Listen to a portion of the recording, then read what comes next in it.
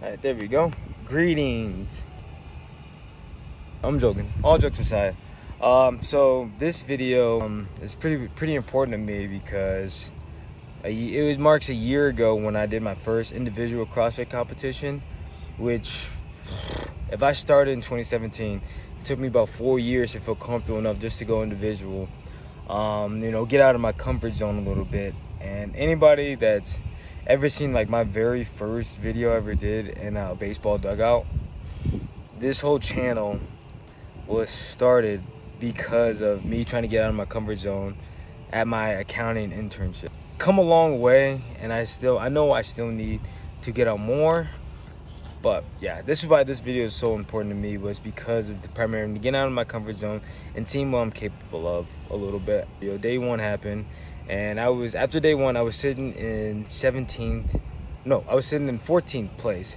I got 17th on event 1, 8th on event 2, and this was out of like 30 people. So yeah, seeing that, the emotions, the negative talk started coming in my head a little bit, like, you're not good enough, you might as well put it up, like, you're done, you're not fit enough, go back to the drawing board, better luck next time, champ, type of thing.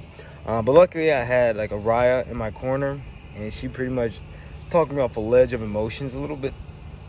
Excuse me. Talking me off a ledge of emotion a little bit, and was just telling me like, yo, you got this. That you can't go back now. You did the best you could, and that's all that matters. And good is better and best, and that whole quote thing.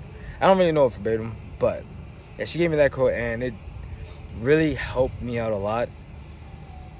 Calmed me down, and it allowed me to like stay focused and battle back to being a couple spots out from podium. You know, I ended up finishing 4th for the event, so that was a real big for me. And granted, I couldn't have done it without her, but it also showed me more of like what I'm also capable of if I just believe in myself more and don't be afraid to get out of that comfort zone more.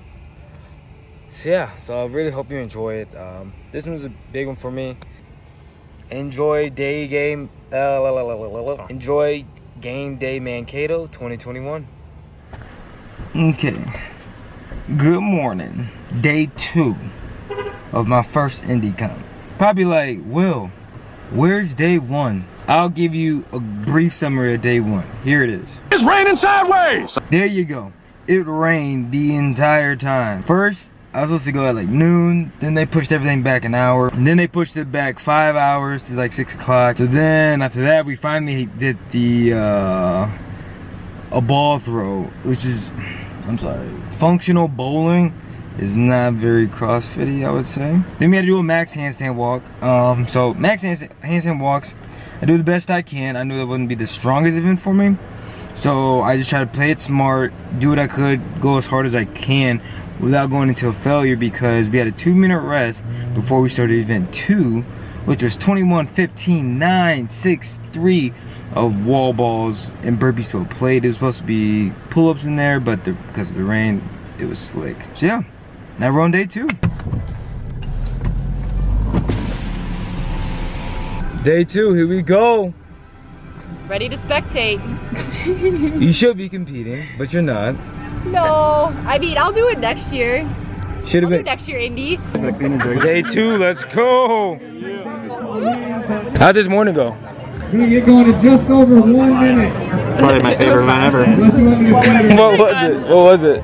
It was the med ball. Right. Yeah, the wall ball throw and wall ball relay. It's sick. The best part was all the comments being made by Jen and John. Yeah. What were they saying? It's like, don't let the ball hit.